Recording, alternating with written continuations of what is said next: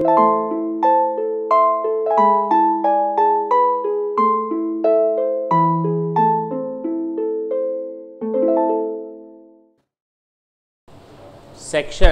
45(1)(a) कौन सा section था भाई? मैंने सेक्शन 45 बेसिक सेक्शन बताया था, कैपिटल गेन का charging section.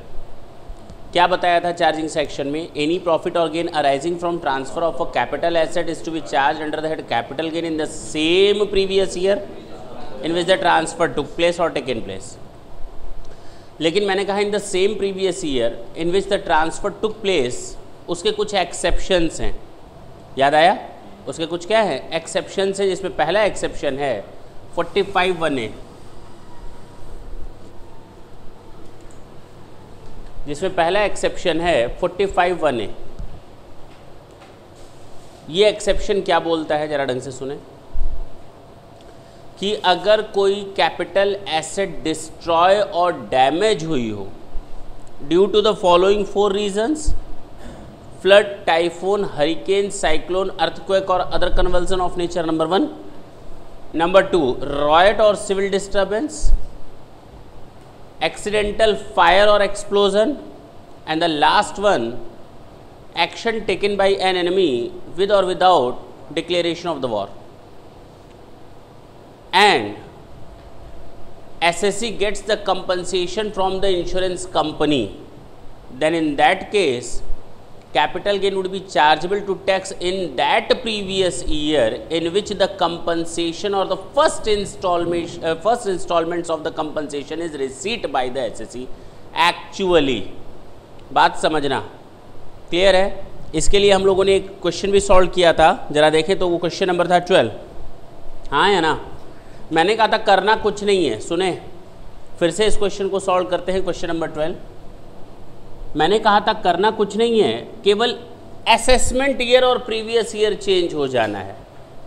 The rest of the calculation would be the same as the asset would have been transferred in that previous year in which the asset is destroyed और damaged. हाँ या ना?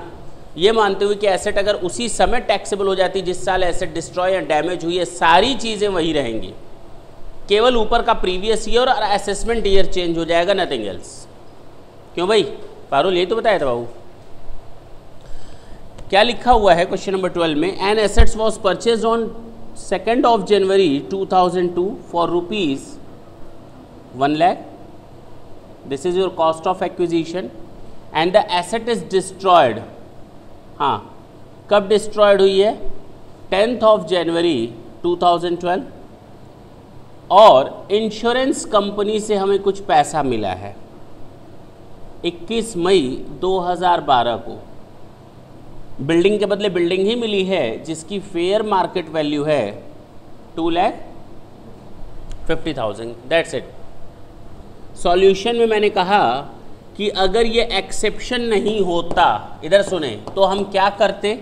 जिस साल destroy हुई है previous year 11-12, assessment year 12-13, अगर ये एक्सेप्शन नहीं होता तो क्या होता? हम उसी प्रीवियस ईयर में इसको टैक्सेबल कर देते जिस प्रीवियस ईयर में ये क्या हुई है? डिस्ट्रॉय हुई है। और हम लिखते कॉम्प्यूटेशन ऑफ कैपिटल गेन। ढंग से सुने, period of holding 2nd of January 2002 to 9th of January 2012। क्यों भाई? This is your long term capital asset, full value of consideration. हाँ, कितने का है? 2,50,000 minus index cost of acquisition 1 lakh divided by CIF for the year of 2001-2 426। बोलो, 4 into 426 into 785 कितना आया?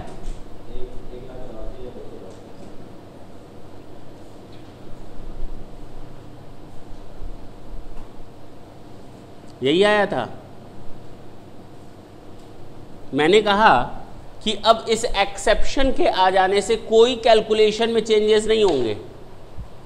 केवल हाँ टैक्सेबिलिटी किस साल हो जाएगी, जिस साल एक्चुअल में पैसा मिला है, 12-13, 13-14। अब बात समझ में आई, कहीं कोई चेंजेस नहीं है, दैट्स इट। इस एक्सेप्शन के आने से केवल इतना ही चेंज हुआ, नथिंग एल्स। ना तो पीरियड ऑफ होल्डिंग चेंज हुई, ना तो कैलकुलेशन का तरीका चेंज हुआ। समझ में आई बात, आगे बढ़े।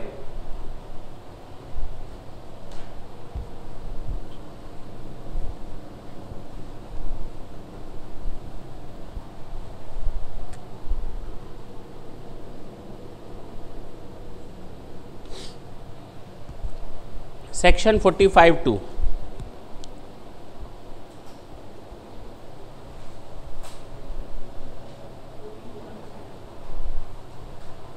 ये भी एक्सेप्शन है। Conversion of capital asset into stock in trade.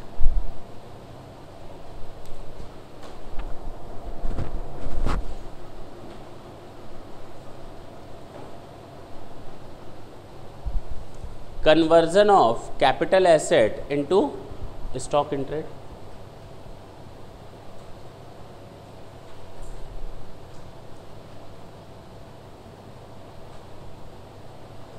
कोई बताएगा? जरा देखें। हमने एक कैपिटल एसेट खरीदी थी 1/1/2002 को 1 लाख रुपए में। ये कैपिटल एसेट्स है। मैंने सोचा क्यों ना हम कोई बिजनेस करें। बिजनेस किया और मैंने ये कैपिटल एसेट उस बिजनेस में स्टॉक की तरह रख लिया। नहीं कर सकते? नहीं कर सकते? स्टॉक इन ट्रेड की तरह कन्वर्ट नहीं कर सकते? बोलो। जैसे ही मैंने सोचा कि इसको हम बिजनेस में स्टॉक की तरह कन्वर्ट करते हैं, तुरंत के तुरंत कैपिटल एसेट ट्रांसफर हो गई, क्योंकि अब कैपिटल एसेट नहीं रही। हाँ या ना? और मैंने ये सोचा कब? 10 जनवरी 2010 को। तो 10 जनवरी 2010 को हमारा कैपिटल गेन कैलकुलेट होना चाहिए। हाँ या ना? और गवर्नमेंट को उस पर टैक्स देना चाहिए। That is logical. हाँ या ना? लेकिन क्या एक्चुअल में मेरे सोचने से कोई कैश बेनिफिट मिल गया क्या हमें? कैश बेनिफिट कब तक नहीं मिलेगा? जब तक हम इसको मार्केट में सक्सेसफुली सेल ना कर दें। और जब हम स्टॉक को सेल करते हैं तो पीजीबीपी अराइज होता है, और जब कैपिटल एसेट को स्टॉक में ट्रांसफर करते हैं तो कैपिटल गेन अराइज होता है। हाँ या ना? अब हमारे 2 बेनिफिट निकले, कैपिटल एसेट्स को स्टॉक में कन्वर्ट करने पर कैपिटल गेन और स्टॉक को बेचने पर PGBP.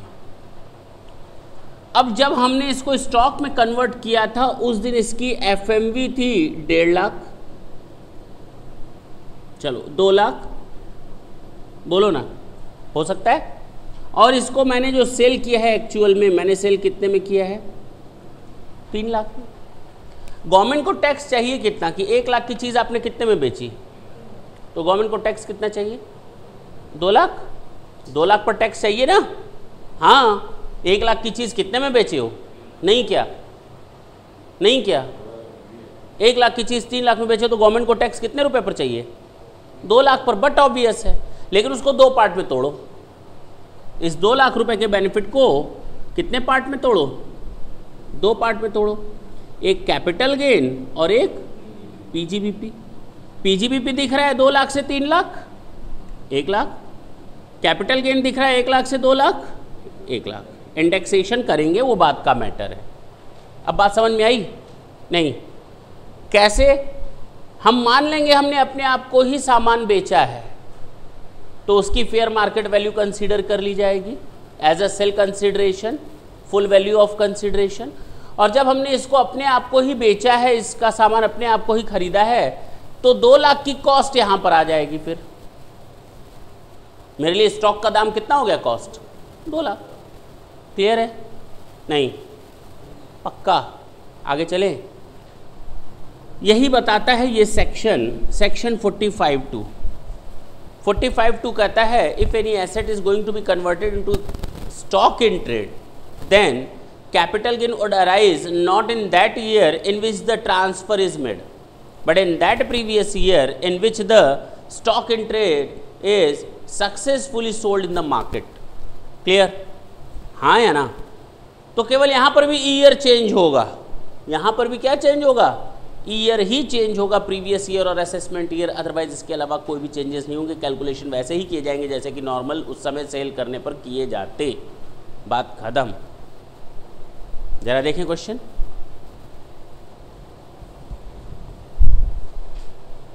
Question number 13।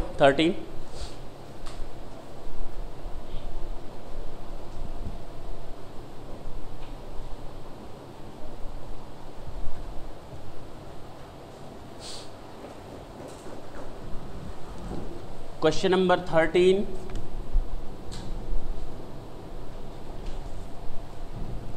A building has been acquired by the SSC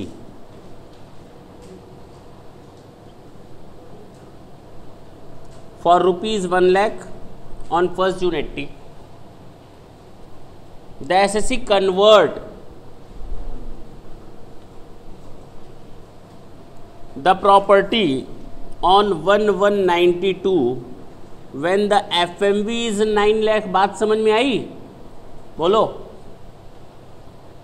And the stock in trade is sold on 1/1/2013 for rupees 13 lakh। FMV है 1481 की दी हुई है, कितनी? That's it. Now this is our complete question। तो solution देखें।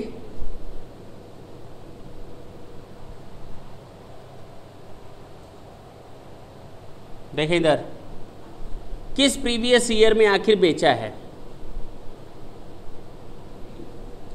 12-13 बोलो ना।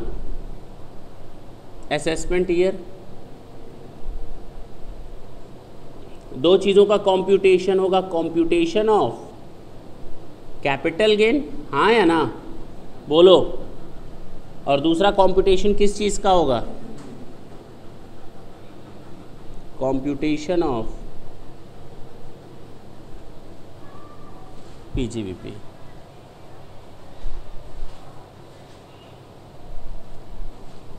इधर देखें, पीरियड ऑफ होल्डिंग कब से कब तक लेंगे? जब हमने खरीदा था 1 जून 80 से लेकर कब सेल किया है, यही तो डेट है सेल करने की, जिस दिन ट्रांसफर हुआ है, कन्वर्ट हुआ है, हाँ या ना? 31 दिसंबर 91। लॉन्ग टर्म एसेट है ना? ध्यान दें इधर, सेल कंसिडरेशन या full value of consideration, full value of consideration कितना मान लेंगे? हमने सामान अपने आप को ही बेचा है 9 लाख। जब मैंने अपने आप को ही सामान बेचा है तो मेरे लिए सेल है, और यही सेल मेरे लिए यहाँ पर कॉस्ट का काम करेगी, हाँ या ना? मैंने सामान खरीदा, सामान बेचा, किसको बेचा? खुद को बेचा। तो अब इस सामान को बेचेंगे तो वही मेरे लिए कॉस्ट है। तो यहाँ पर आ जाएगा कॉस्ट ऑफ स्टॉक। कितना है स्टॉक की कॉस्ट? 9 लाख। बात समझ में आई, हाँ या ना? और कितने में बेचा है स्टॉक को? Cell of stock 13 lakh. तो हमारे लिए पीजीबीपी प्लेन आ गया कितना? ये तो खत्म हो गया झंझट। बोलो ना, सिस्टम खत्म। ये इसकी बात करते हैं minus index cost of acquisition. 1 lakh लेंगे या 180? चलो 180 ले लिया, डिवाइडेड बाई 100 करेंगे, इनटू किस साल तक? 91-92। 91-92 का देखकर बताएं।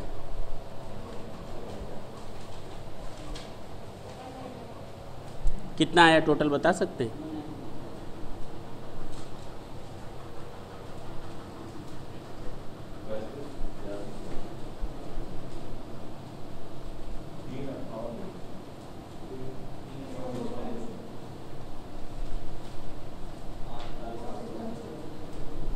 आंसर हो गया, नोट करें।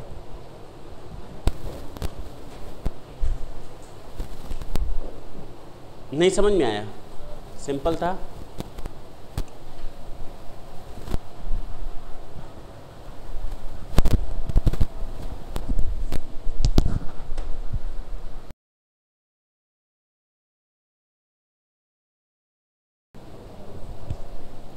Question number 14, SSC purchase jewellery on 1172, 1172 को ज्वेलरी परचेज की है, जिसकी 1481 को एफएमवी जो थी वो 3 लाख की थी।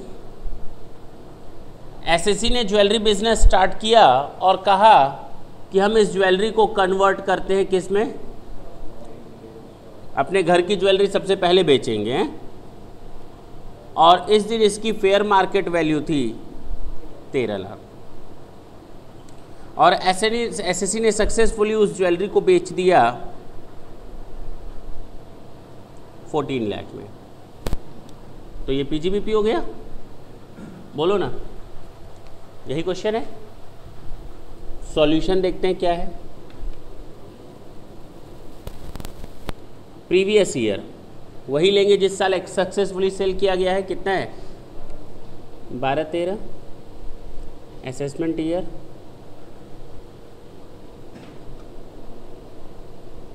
कॉम्प्यूटेशन ऑफ कैपिटल गेन और कॉम्प्यूटेशन ऑफ पीजीबीपी।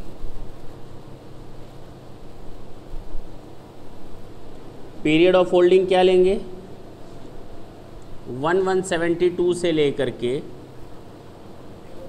कन्वर्ट किया है 31 दिसंबर 93, बोलो ना। Full value of consideration 13 lakh fair market value थी, मैंने इतने पर बेचा और खुद खरीदा, हाँ या ना, क्यों भाई। कॉस्ट ऑफ ज्वेलरी कितना 13 लाख, जबकि बेचा कितने में 13 लाख को, तो सेल। तो पीजीबीपी कितना राइज हो गया,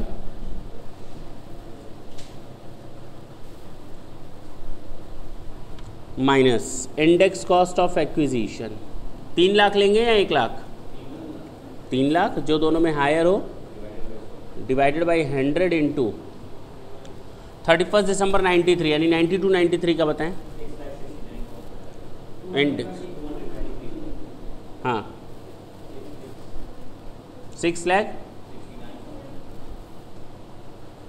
तो 6,31,000,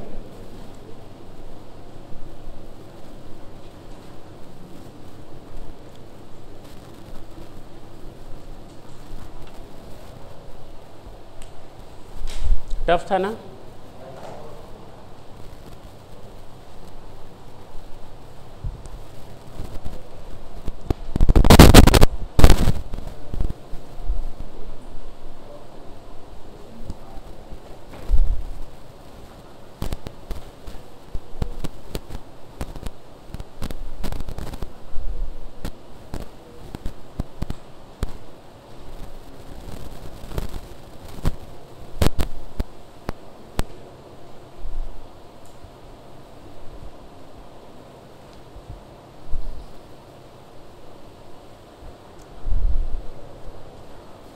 क्वेश्चन नंबर 15 क्लास वर्क है, तुरंत करके बताएं।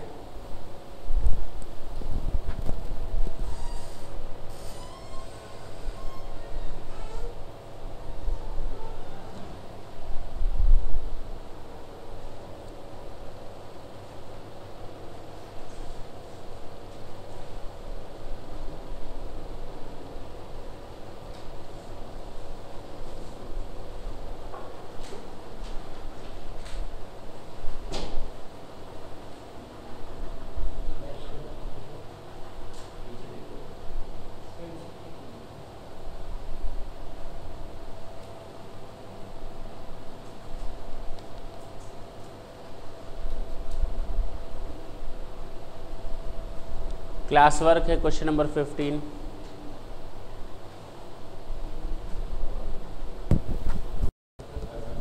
क्वेश्चन नंबर 15 देखें। The assessee company purchase a land on, बात नहीं, बात ना करें, 1481 की एफएमवी कितनी दी है?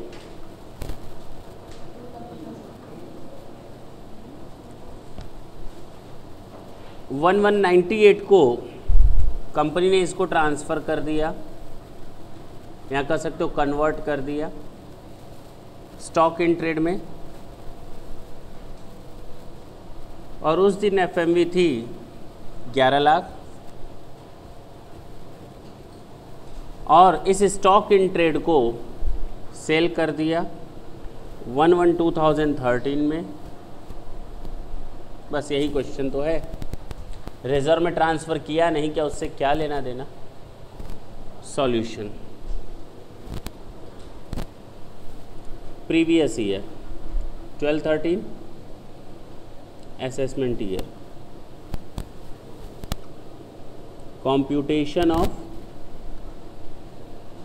Capital gain,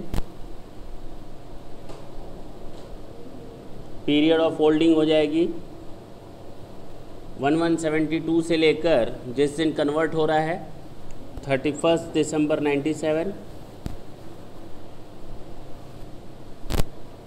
full value of consideration बता सकते हैं, एफएमवी को ले लेंगे 11 लाख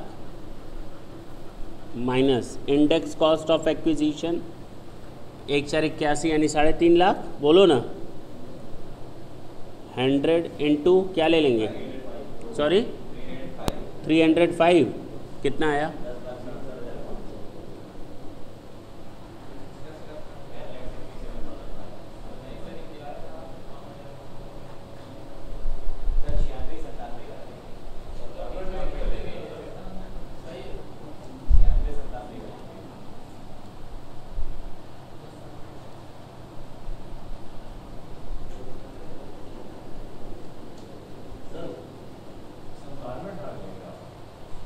संतानवे 98 का लेंगे ना। ये किसका लिए हो तुम लोग? कहाँ है 96 97 क्यों? कितना आएगा? अप्रैल के बाद है ना, इधर देखो,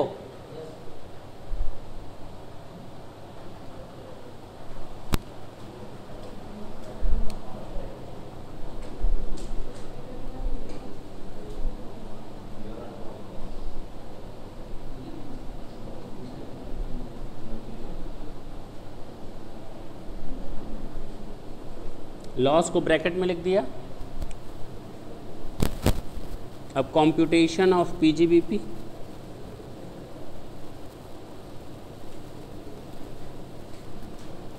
सेल वैल्यू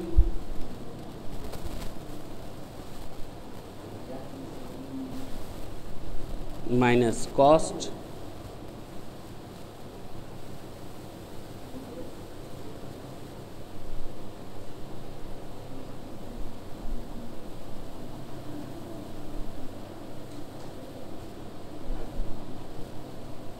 नोट कर लें।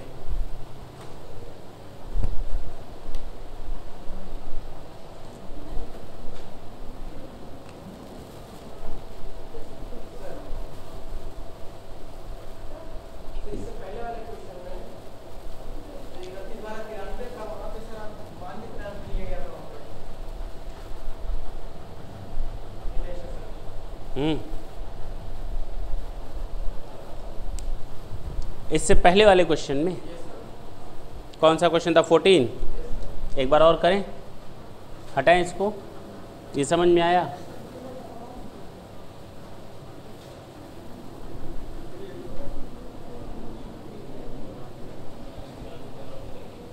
दें क्वेश्चन 14 दें जो अभी करवाया है, तो उसमें प्रॉब्लम है।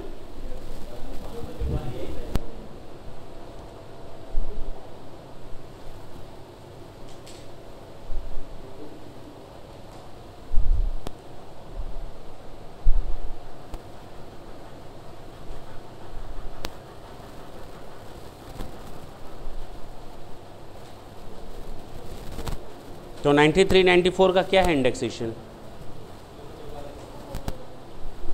अच्छा, तो एक काम करो, ये किसका इंडेक्सेशन तुम लोगों ने लिया है? 92 93 का लिया है।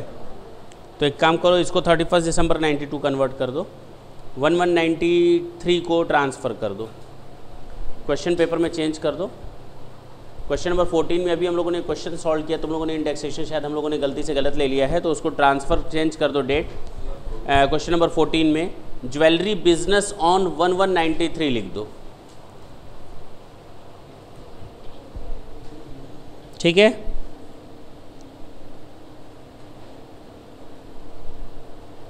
पेन देना। ज्वेलरी बिजनेस ऑन 1193 हो गया सही। चले,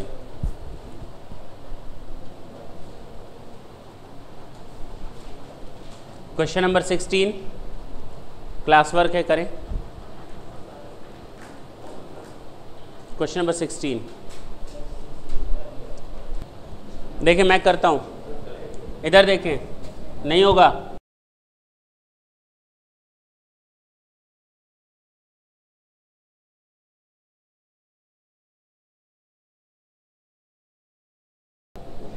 क्वेश्चन नंबर 16 देखें इधर,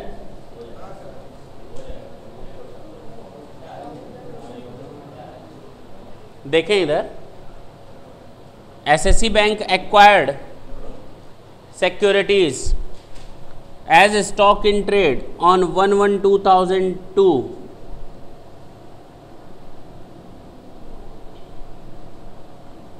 for rupees 200 करोड़, और उसको स्टॉक की तरह रखा है। किसकी तरह रखा है?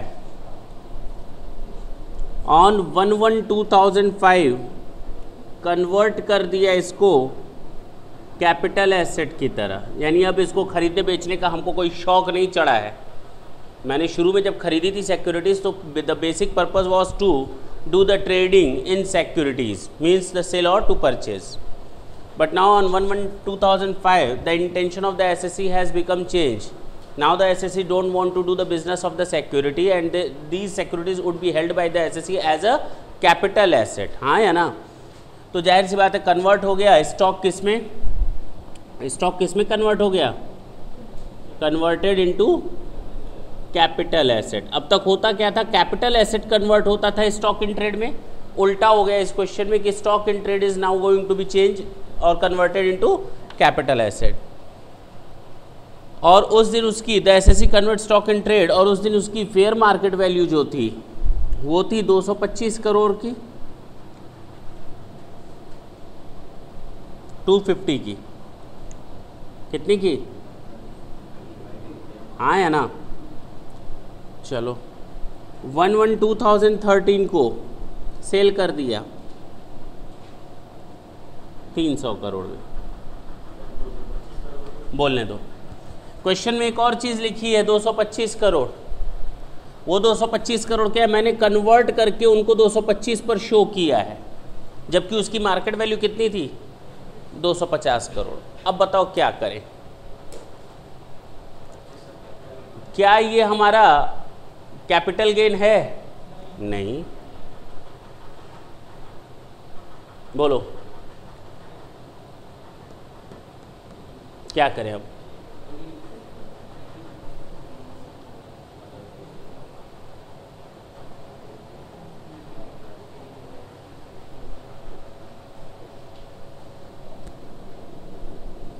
दें 2 मिनट तुम लोग को? दें? नहीं, अब तक तो कह रहे थे सर कर लेंगे, तो 2 मिनट कर लो, थोड़ा टेंशन पाल ही लो। करो करो आओ।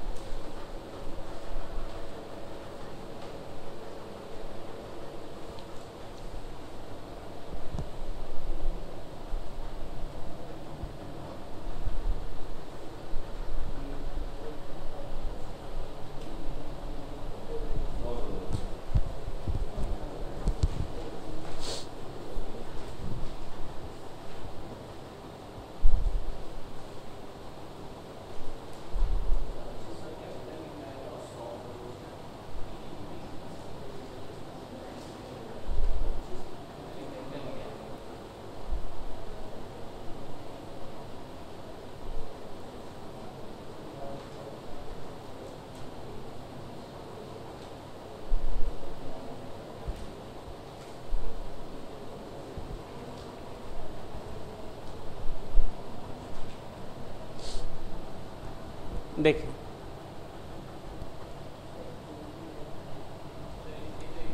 देखें इधर एग्जेम्प्ट कहाँ लिखा है। अब लिखोगे no tax treatment on the conversion of stock in trade into capital asset. अब बात समझ में आई। अब कहोगे सर कोई टैक्स ट्रीटमेंट नहीं होगा क्या? देखते हैं कहाँ होगा। Computation of capital gain. Capital asset कब बेची गई है? 1/1/2003 को, तो previous year 12-13, assessment year 13-14,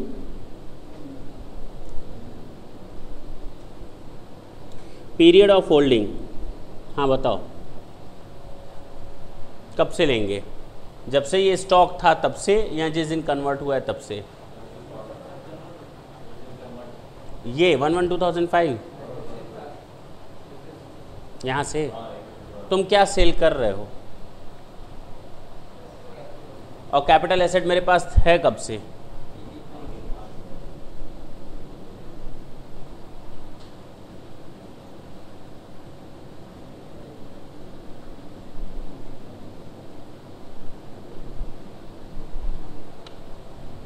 clear? ये तो नॉर्मल कंसेप्ट था। अच्छा, full value of consideration and initial consideration कितना है?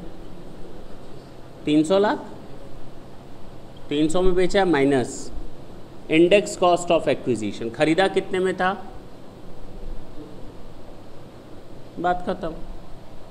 खरीदा कितने में था? 200 में। गवर्नमेंट को तो वही चाहिए ना टैक्स। 200 में खरीदा था, 300 में बेचा है। बोलो क्या दिक्कत है?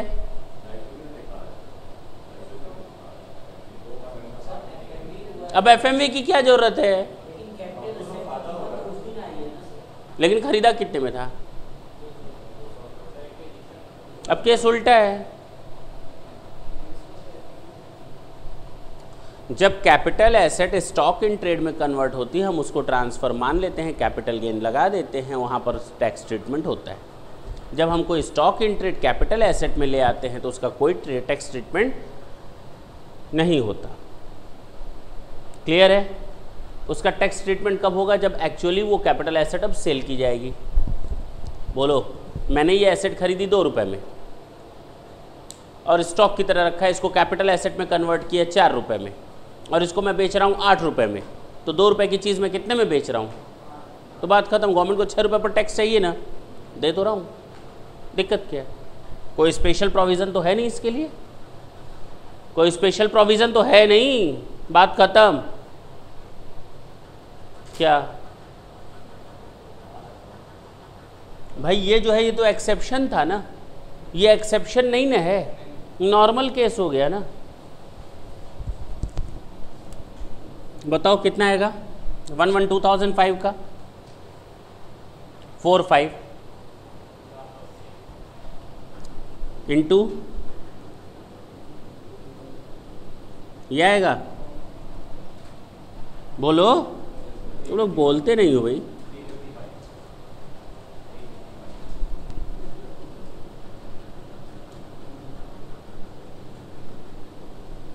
Long term capital gain loss. अगर ये सिक्योरिटीज हमारी शेयर्स होते और 1 अक्टूबर 2004 के बाद अगर ट्रांसफ़र किए होते और सिक्योरिटी ट्रांजैक्शन टैक्स लगता, तो इसको हम क्या मानते? लॉन्ग टर्म कैपिटल गेन को एग्जेम्प्ट कर देते अंडर सेक्शन 1038। याद आया? नोट करो। लेकिन अब यहाँ पर ये नहीं दिया है शेयर्स हैं क्या है, तो हम इनको शेयर्स नहीं मान रहे, तो नीचे लिख लो नोट। हाँ, नीचे नोट लगा देना, नहीं कैलकुलेशन दिखा कर नोट लिखना।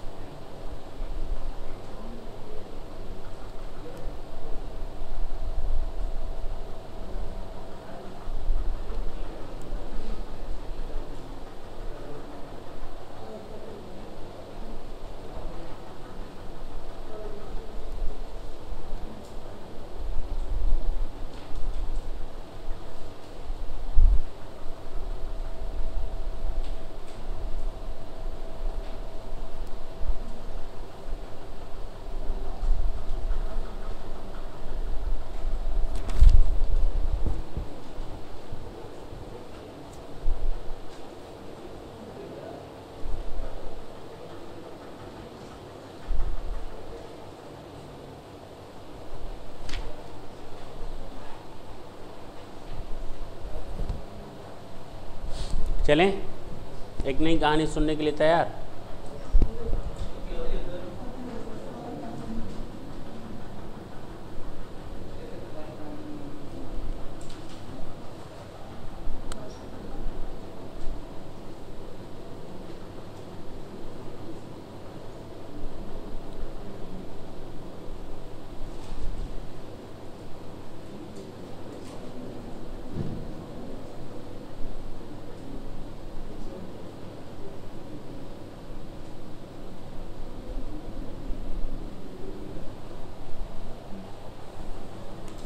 सुन लें, बहुत अच्छी स्टोरी है।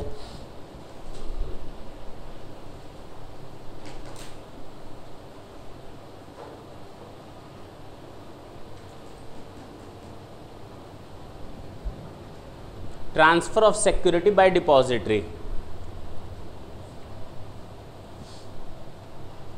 अब तक क्या तुम लोग समझते थे कि सर हम लोग शेयर खरीदते हैं तो कंपनी से हमारे पास शेयर आ जाता है, इस तरह का कागज़ रहता है, उस पर लिखा रहता है शेयर सर्टिफिकेट ऑफ फलाना डिमाका कंपनी, और उसमें लिखा रहता है I am the registered owner of those shares. मैं इस कागज़ को बड़े संभाल करके अपनी अलमीरा में रखता हूँ ताकि ये फट ना जाए। हाँ या ना? और मान लो अगर ये खरीदने आया हमसे शेयर तो हम इसको ये शेयर सर्टिफिकेट के साथ ट्रांसफ़र कर देंगे। हाँ या ना? इसके खोने का डर है? हाँ या ना? फटने का डर है, क्योंकि ये किस फॉर्म में? फिजिकल फॉर्म में। किस फॉर्म में है? फिजिकल फॉर्म में है। अच्छा, मेल करने में, आने और जाने में टाइम लगता है? लगता है। हमने इसको ये सामान बेचा तो इसके नाम से रजिस्टर्ड होने में हफ्ते 10 दिन लग जाएंगे? नहीं लग जाएंगे? टाइम लगेगा, पक्का ना? इन सारी कमियों को दूर करता है इलेक्ट्रॉनिक मीडिया। एक सिस्टम लाया गया डिपॉजिटरी का। किसका? डिपॉजिटरी का।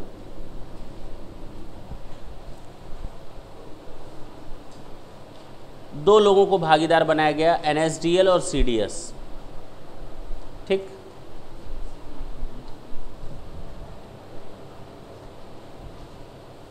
कंपनियां क्या करती हैं? इन्होंने अपने आप को रजिस्टर करवाया NSDL में। कहाँ रजिस्टर करवाया? NSDL में। NSDL इस कंपनी की सारी इंफॉर्मेशन अपने पास रखता है, सुनना ढंग से, और इसने डिपॉजिटरी बनाकर रखे हैं। क्या बनाकर रखे हैं? डिपॉजिटरी।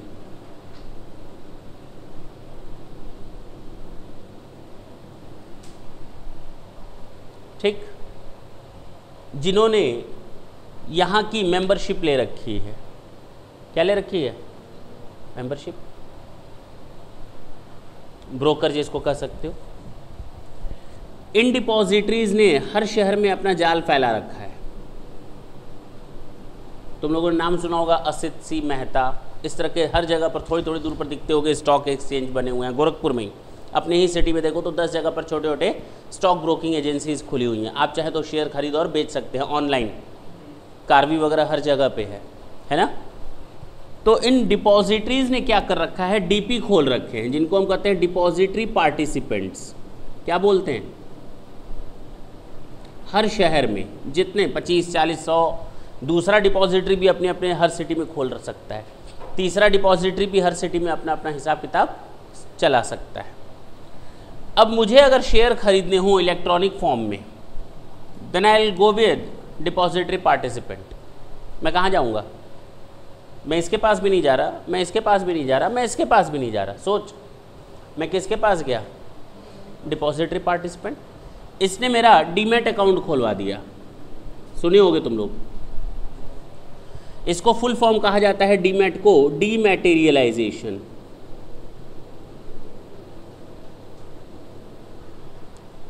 यानी अब आपकी सिक्योरिटीज फिजिकल फॉर्म में नहीं रहेंगी, इलेक्ट्रॉनिक फॉर्म में रहेंगी। किस फॉर्म में रहेंगी?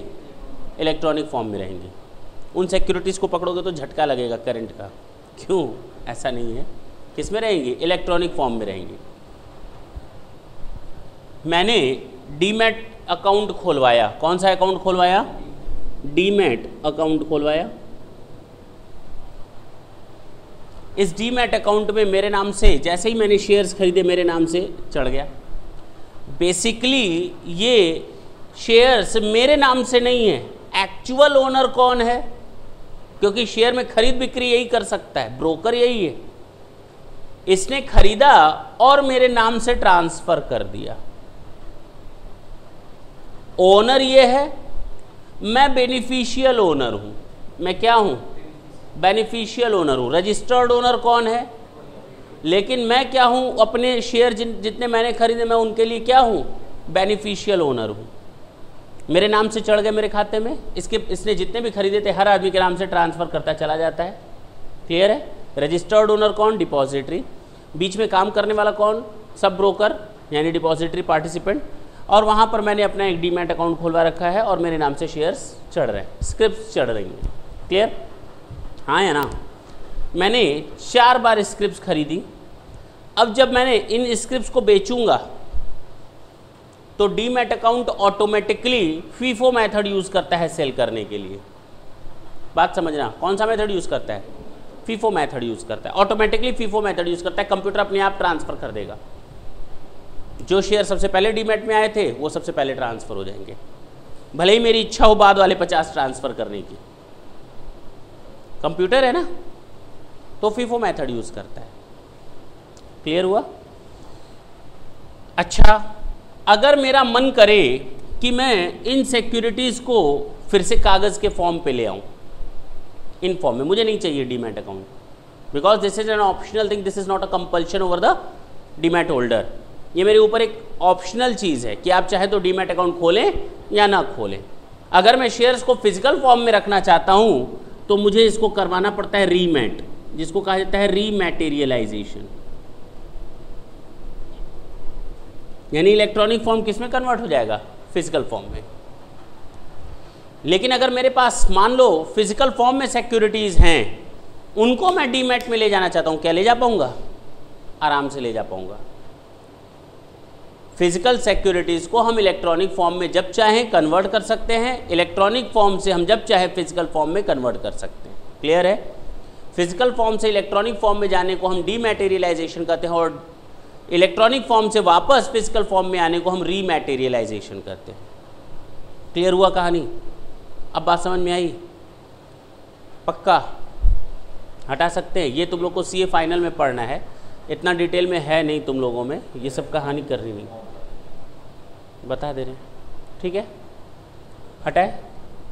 पक्का?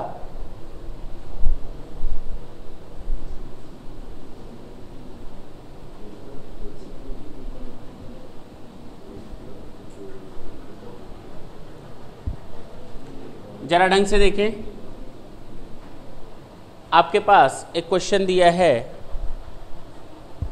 दिया भी है कि नहीं दिया है? दिया है। Question number 17।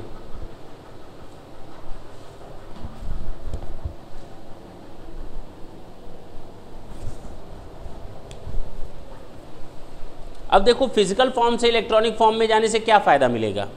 एक तो गायब होने का खतरा नहीं, तुरंत का तुरंत ट्रांजैक्शन हो जाएगा विद इन अ मिनट। हाँ या ना? ट्रांजैक्शन कॉस्ट कम से कम लगेंगी, मेलिंग कॉस्ट तो लगेगी नहीं। बोलो भाई, पक्का ना? फटने का तो डर है ही नहीं, चूहा खाएगा नहीं। Question number 17, details of demat account of mister x as under is as under. Date दिया 1 मई 2002 को मैंने 100 सिक्योरिटीज़ कन्वर्ट की हैं रैनबैक्सी की, जबकि मैंने उनको ख़रीदा था 1198 में। सोचो, ख़रीदा था 1198 में, मैं उसको कन्वर्ट किस में कर रहा हूँ? डीमैट फॉर्म में, डीमैटेरियलाइज कर रहा हूँ। हाँ या ना? किस तारीख को? 1 मई 2002 को। फिर मैंने 200 शेयर रैनबैक्सी के परचेज़ किए थे 28 जून 2005 में, और मैं 2 जुलाई को खरीदने के तुरंत बाद मैंने उनको डीमैट में कन्वर्ट कर दिया। बोलो ना? फिर कह रहा है 200 share of Ranbaxy purchase on 180 100 रुपये में फिजिकल फॉर्म में खरीदा था, और मैं उनको 20 नवंबर 2006 को किस में कन्वर्ट कर रहा हूँ? डीमैट में। इसी तरह नेक्स्ट है 400 share of Ranbaxy are sold on 24 अप्रैल 2012। अब बताओ, सुनो ढंग से, कौन सी स्क्रिप्ट्स में बेचूंगा फीफो मेथड के हिसाब से? 1 मई 2002 की 100 उसके बाद 2 जुलाई 2005 की 200 और उसके बाद 100 20 नवंबर 2006 का, ऐसे या ऐसे कि जो सबसे पहले 200 आई थी 28 जून 2005 को, पहले उनको 200 है ना, बोलो ना। पहले ये बताओ किस फॉर्म को लेकर चलोगे, डीमैट में कन्वर्जन वाली डेट को फीफो मेथड यूज करोगे, जो एक्चुअल में खरीदा गया था उसको फीफो मेथड यूज करोगे। मैंने कहा कंप्यूटर है, जो एक्चुअल में खरीदा गया था वो तो फिजिकल फॉर्म है, वो तो मेरी मर्जी है कौन सा कागज हम दें कौन सा कागज ना दे। कंप्यूटर कौन सा फीफो मेथड किसको यूज करेगा, किस डेट को, जो पहले कॉलम में दिए हैं या तीसरे कॉलम में दिए हैं, पहले कॉलम में, बात खत्म। कंप्यूटर तो उन्हीं को डेट मानेगा ना फीफो। जिस दिन डीमैट अकाउंट में रजिस्टर्ड हुई है सिक्योरिटीज, बस उसका फीफो मेथड उठाओ, बात खत्म। 400 सिक्योरिटीज बेची, शुरू की 100, उसके बाद की 200, उसके बाद की 100, बात खत्म। सिंपल। कब खरीदा गया था एक्चुअली फिजिकल फॉर्म में, उससे क्या लेना देना। अब मेरी बात समझ में आई नहीं, क्लियर है। चलो, कॉम्प्यूटेशन ऑफ कैपिटल गेन।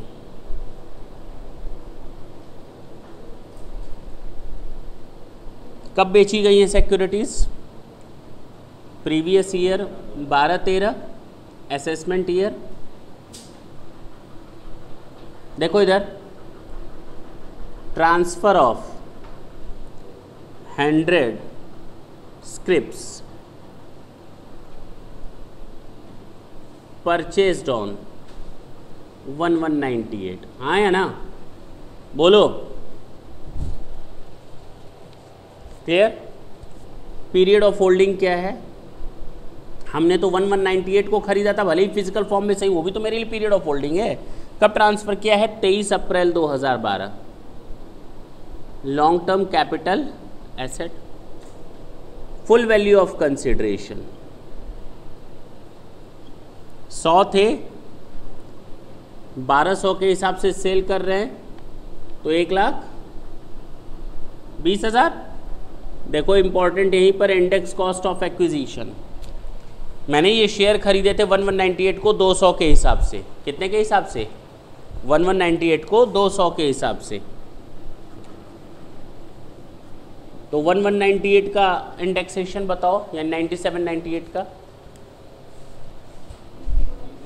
3 × 852। इधर देख लो पहले, समझ में आई बात, कितना आया, सॉरी 51,000।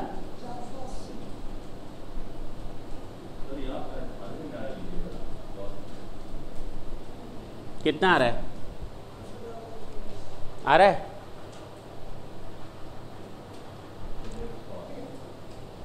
चलो फिर अब बात करते हैं, 100 शेयर तो बिक गए, अब फिर 200 शेयर कौन से बिकेंगे, उसके बाद वाले 2 जुलाई 2005 वाले। तो ट्रांसफर ऑफ 200 शेयर्स या scripts purchased on 28th of June 2005। इधर देखिए, पीरियड ऑफ होल्डिंग 28 जून 2005 से लेकर 23 अप्रैल 2012।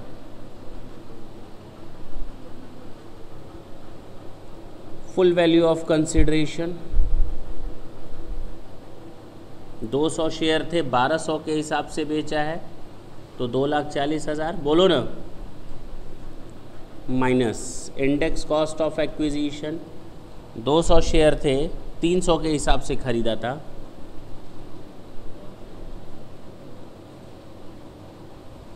कब खरीदा था, 28 जून 2005। तो 5-6 का बताओ, 497 × 852,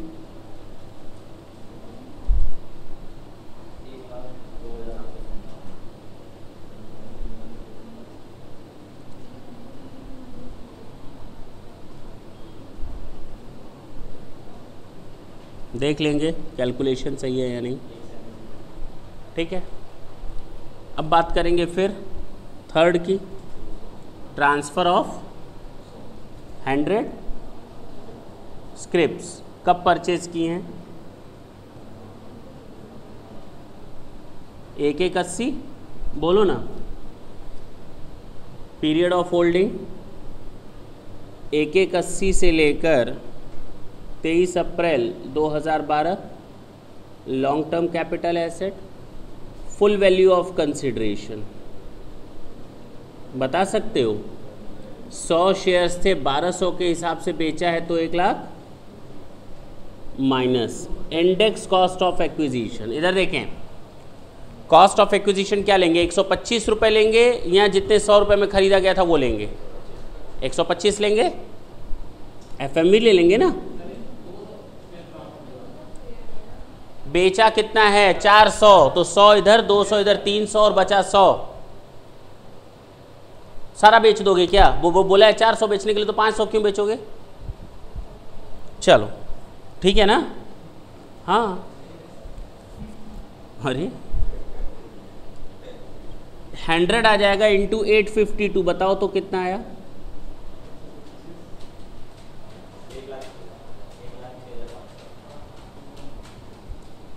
1,06,500, तो 13,500।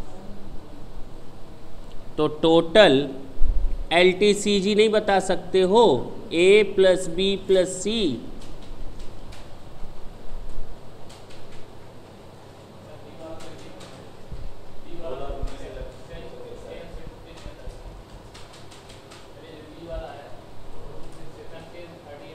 हाँ कर लेना उसको। हाँ कितना आया? 100। बिल्कुल सही बात बोल रहा है बच्चा कि इसको हम एग्जेम्प्ट कर सकते हैं अगर 1038 की कंडीशन पूरी करेगा तो।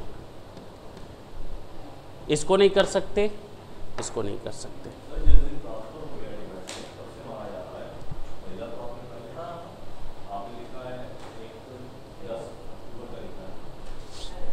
कौन सा 10 अक्टूबर?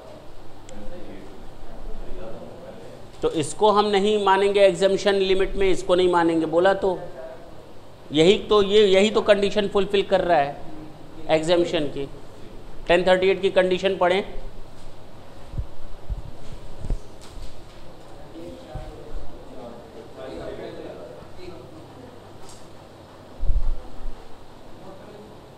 हाँ बिल्कुल नोट करें, उसी के लिए है।